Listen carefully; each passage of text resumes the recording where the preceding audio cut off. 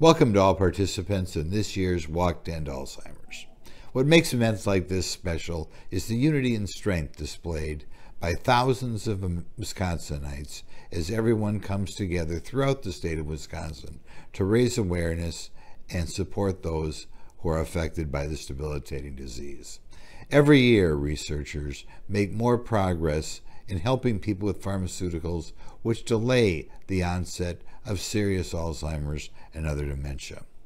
Over 6 million Americans and over 100,000 people in the state of Wisconsin have been affected by this debilitating disease, and I bet every one of our walkers today knows someone who has had to go through this very difficult period in life.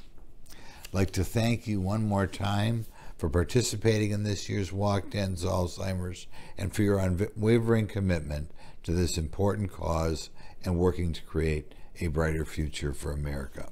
Keep walking, raising awareness, and advocating for those who can't.